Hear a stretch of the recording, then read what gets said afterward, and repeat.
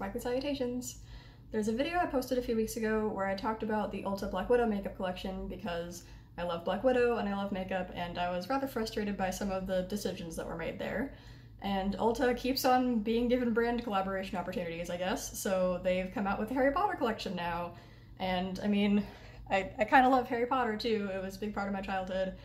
So go grab a snack or something, because this is probably going to be a long one. I've seen a picture of what looks like a pygmy puff something, some sort of mysterious pink substance in a little jar, and Ulta also had a Slytherin makeup bag shown in a promotional email that they sent out, but neither of those things are showing up on their website, so I don't know if the pygmy puff thing is a jelly blush or a lip mask or what, and presumably there would be bags for the other houses too, but we haven't seen those, and I don't know what price they would be or if they're even gonna be sold. I don't know what's going on there. The pygmy puff thing looks pretty cute, whatever it is, and the bag is fine, just a little bit plain, and I'm not sure why pride was one of the 3 words they chose instead of determination or leadership or resourcefulness, but I mean, I guess pride still works. If the pygmy puff mystery thing or the bags show up on the website between the time that I'm recording this and the time that this video goes up, then I'll put in an edit or something so that you can see what we learn.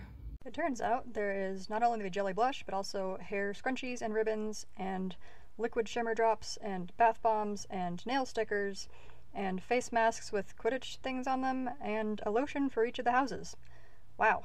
Let's start talking about products we actually know about now. So this first one is going to be quick, I'm just getting it out of the way. It's the Bewitching pH Lip Balm, which is $10. These magical, transforming lip balms always claim that they'll become the perfect color for your individual lips, but they end up being a bright pink every time. I don't know of anybody who actually enjoys using these, and they were interesting a couple years ago when they were relatively new, but I think at this point everyone's just kind of tired of seeing these happening and no one is impressed by them, so this really didn't need to exist. There are 4 lip crayons that are also $10 each in shades Amortentia, Expecto Patronum, Hogwarts Letters, and Order of the Phoenix. I will say they've definitely improved their ability to find shade names that are actually relevant to the franchise since their Marvel collaborations when they were just kind of throwing in generic hero words. Although I really think Amortentia would have been better used as a blush shade because it's a love potion and blushing, like that would have been really cute. Or they could have made it a lip gloss shade and made it like a mother of pearl kind of iridescent thing like what the book says the potion looks like, but instead they made it a mauve pink lip crayon, so oh well. And I'm not sure if they wanted the Hogwarts Letters shade to look like the wax seal on Hogwarts Letters, but if they did, they didn't really succeed at that. So they might have just been kind of throwing in random shades and words together, but oh well. Each crayon has a cute little picture on it that matches the name of the shade, which I think is adorable. I really love that. It's pretty subtle, at least based on the pictures we can see on their website, since it's white and the crayons are kind of a gold tube. But, I mean, it's a nice touch. Good job, Ulta. There are 4 lip glosses for this collection that are also $10 each. The shades are Hedwig, Howler, Platform 9 3/4, and Spectre Specs. So right away, I noticed that Howler is for some reason not a red shade, even though Howlers are red. And I think it would have made a lot more sense for Platform 9 3/4 to be more of a brick sort of a color instead of a peach beige. Just a thought. I do really appreciate that Hedwig and Spectre Specs got fitting shades because Hedwig has like a clear, sparkly, silvery kind of look that fits a snowy owl, and the Spectre Specs color is a lot like the color of the actual glasses from the movie. So 2 out of 4, good job, I guess, but why did you miss such obvious color options? Like, Howlers are red, just make the gloss red too. Darn it, Ulta. So like the lip crayons, each of the gloss tubes has a little picture on the tube of the shade name, basically, which is adorable, and I really like that they did that for both of these things, and I think the glosses are probably my favorite part of this collection, weird color choices aside. There's one more thing to talk about before we get to the house palettes, and that would be the brush set. For $25, you get 4 brushes named Deathly Hallows, the Cloak, the Stone, and the Wand. This confuses me because the Cloak, Stone, and Wand make up the Deathly Hallows as a trio, so having a 4th brush named Deathly Hallows doesn't really make sense. And my husband, when I was talking to him about this, said that if they wanted to have a Deathly Hallows brush, they should have found a way for the Cloak, Stone, and Wand brushes to like merge together into one big mega brush, which I don't think is really a thing. But then he suggested that if they wanted to name something after the Deathly Hallows, they should have made a brush named the Wand, and a makeup eraser cloth named the Cloak, and a compact mirror named the Stone. Ulta, if my husband, who doesn't really care about makeup, has better ideas than you do, perhaps you should hire like a consultant or something to make your collaborations more reasonable. Please. We're open to this. We will help you. Just please stop being weird. And now for the part of the video that's going to take the most time, those palettes. Individually, they're $16 and you can buy the set for $50. I think when I first looked at this, the set was $55, but it's $50 now, so I don't know if I just wrote it down wrong the first time or if they decreased the price, but it's $50 apparently. I do like the designs they put on the outer packaging and the little sparkle designs on the insides, but that's about all I really like about these. I'll try to keep this part organized so I'm not just jumping around and rambling about things that annoy me, but this is gonna take a while. Staying on the subject of the outer packaging for a brief while, why is Hufflepuff's design printed in white? It's impossible to see, and their house colors are literally yellow and black, so why not use black and make the design visible? Gryffindor's design is printed in gold because their colors are red and gold. Logic. Slytherin and Ravenclaw both have a whitish silver kind of thing going on, as far as I can tell, and the movies did make Ravenclaw's secondary color silver, even though the books say it's supposed to be bronze, but I'm over it mostly. But Hufflepuff, for some reason, got yellow packaging with a white print that we can't even see. It makes no sense. If the other houses all got their designs printed in their accent color, then why did Hufflepuff get bullied like this? Dang it, Ulta. Hufflepuff deserves better. There's something else that's bizarre here. On Ulta's website, at the time that I'm recording this, the description for the Slytherin palette lists 9 shades that are not the 9 shades that are in the palette picture. And I have no idea what happened there, but it seems that they came up with 9 shades that fit Slytherin very well, threw them out, and then went with other ones instead. So originally, those shade names were resourceful, ambitious, determined, realistic, driven, innovative, perfection, bold, and charming. Those names fit Slytherin, and I don't know why they got rid of them, because the names they went with are Pebble, Fluffy, Moon, Baron, Herb, Elm, Ivy, Toad, and Black Lake. Now, Black Lake fits because the Slytherin common room is under the Black Lake, and because brands will look for any excuse to put a matte black in their palettes. Toad kind of works because it's a green thing associated with Hogwarts, but as far as I remember, we don't know of any specific Slytherin kids who had a Toad, but one of them probably did, so you know what, fine, I'll let it slide. There are much worse names here. So Baron would make sense because of the Bloody Baron, except they spelled it wrong. The Bloody Baron has 1 R in his name, and this Baron has 2, so they either named this shade after Trump's son, or they just didn't spell check before they printed their palette somehow. And wouldn't it have made more sense for a shade named for the Bloody Baron to either be a blood red, because the dude's covered in blood, or a like silvery ghostly gray shade? Just saying. Maybe the like rusty brown shade they went with is meant to be the color of dried blood, or they could have just gone, shade name, color, bam, and not paid attention to if it was relevant or not, which I'm guessing is what happened there. Fluffy and Moon are words that are relevant to Harry Potter, although not particularly connected to Slytherin, and Herb, Elm, and Ivy are vaguely magic adjacent, but the only thing really making any connection here is that Ivy is green and so is Slytherin, so there's really no reason for those 3 names to be here. And the last shade is that boring matte beige up in the top left that most of us probably already have a couple of in other palettes, and it's named Pebble. So I tried to figure out why in the world they would have chosen Pebble as a shade name, and the only thing I could think of that was remotely relevant is that one of the cats who played Mrs. Norris was named Pebbles. So did they name that shade after a Maine Coon, or did they just throw in a word that has no connection to Harry Potter? Because either way, I have so many questions. And get ready to see that boring beige again in all 3 of the other palettes, by the way. Yay! Alright, Ravenclaw's turn. Once again, many of the names are at least significant in the overall Harry Potter story, although none of them are particularly connected to Ravenclaw. There's Natural, Fang, Beauxbatons, Hedwig, Pigwidgeon, Ghost, Bark, Pixie, and Twilight. So why are Harry and Ron's owls and Hagrid's dog shade names in the Ravenclaw palette?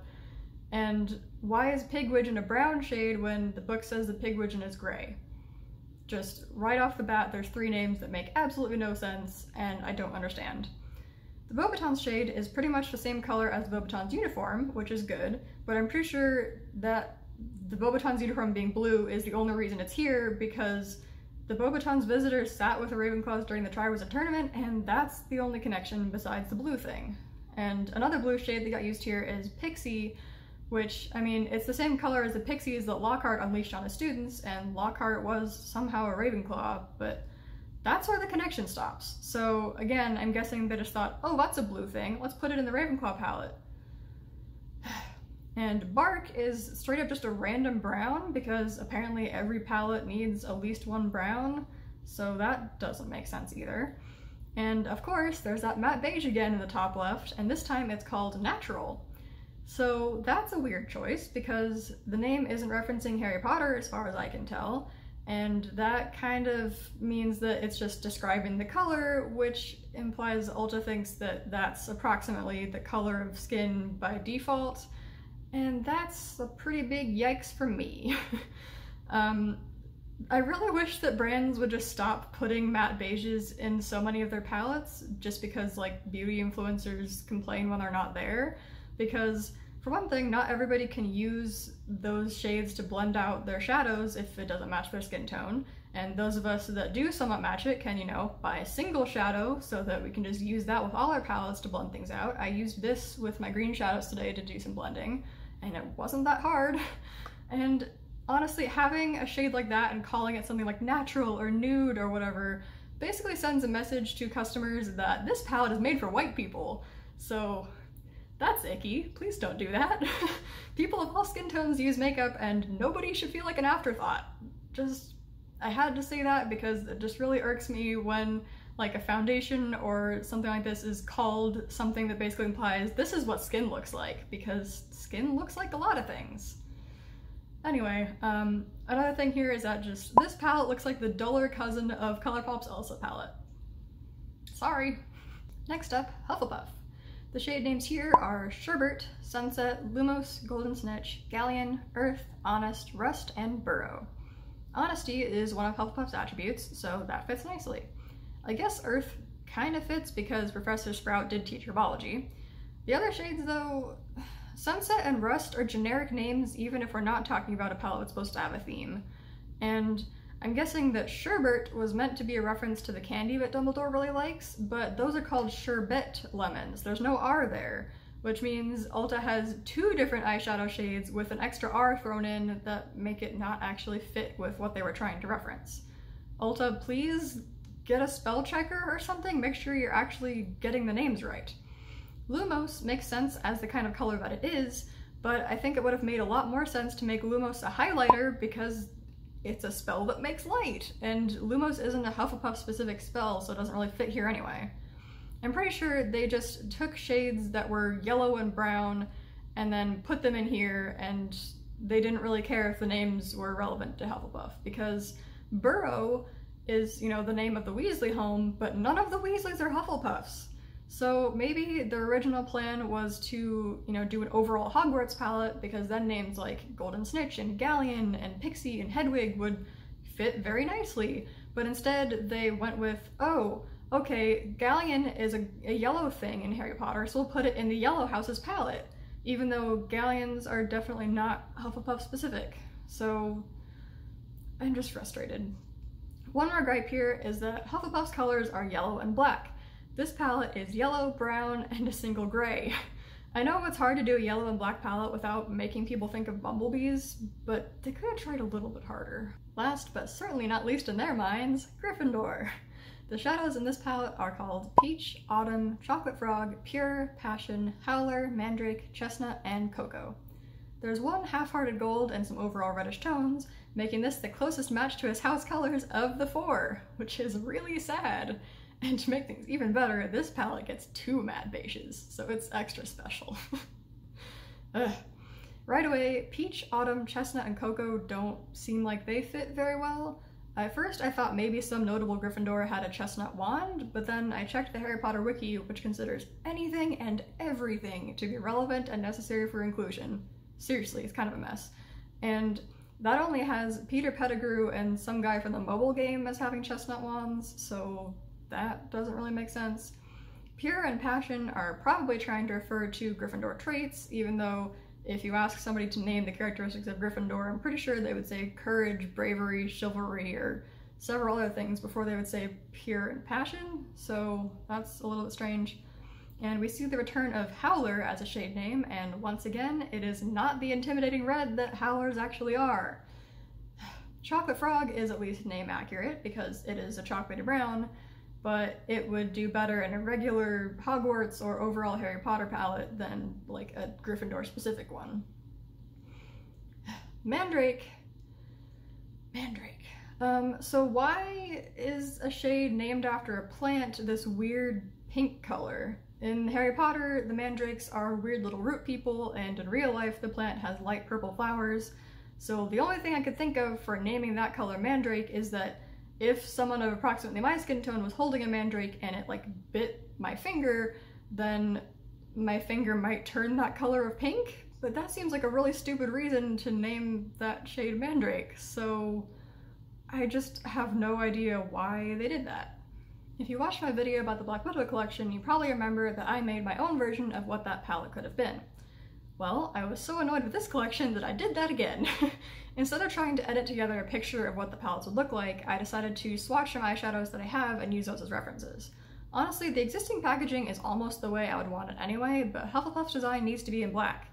If the Slytherin and Ravenclaw ones are indeed silver, they can stay that way, even though the books say Ravenclaw should have been bronze. But it's fine, I'll allow it. Before I start getting into my version of the shadows, I also found lip gloss shades that make more sense for Howler and Platform 9 3/4. Howler is a bold red, and Platform 9 3/4 is more of like a brick type brown. It really wasn't that hard, and the names made it pretty easy to find shades that worked. Instead of picking out 9 shades for each house, which honestly just seems excessive, I kept things a bit more simple and made quads. For Hufflepuff, I chose 2 yellows and 2 grayish shades.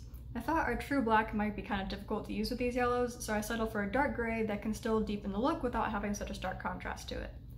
The shade names I chose are Group Hug, Loyalty, Champion, and Fat Friar. Loyalty and Fat Friar are self-explanatory names, I think, with the shade for Fat Friar being a neat ghostly kind of shimmer to represent the ghost. Group Hug is because Hufflepuffs are such a friendly, welcoming, inclusive bunch, and Champion is in honor of Cedric Diggory. My Gryffindor quad has shades named Weasley, Transfiguration, Protagonists, and Courage. Weasley seemed like an obvious name choice, given that the Weasleys are all Gryffindors and they have red hair. I chose Protagonists because the main heroes of the book are Gryffindors, and because Gryffindors in general seem to view themselves as protagonists and heroes overall. Transfiguration and Courage are because Professor McGonagall taught Transfiguration, and Courage is one of Gryffindor's main characteristics. The Slytherin quad is what I used on my eyes today, and I renamed these shades Dungeons, Ambition, Brood Glory, and Basilisk. The Slytherin common room is in the dungeons of Hogwarts. Ambition is one of Slytherin's main traits. Brood Glory is something that Snape once mentioned, and definitely something that Slytherins would love to have. And good old Salazar himself put a giant basilisk in the castle full of teenagers. Finally, Ravenclaw. I have here Grey Lady, Wit Beyond Measure, Diadem, and New Quill.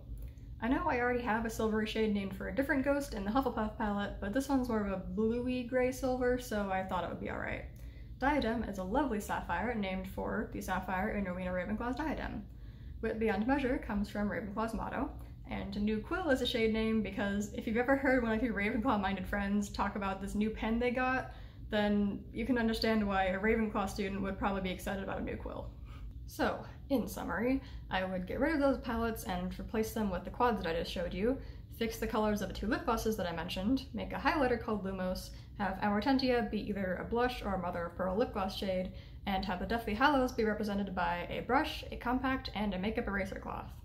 It's been a long time since I read the books or watched the movies, and I've been meaning to fix that, but I think the changes that I made would make this collection fit the theme a lot better, and I hope you agree with that.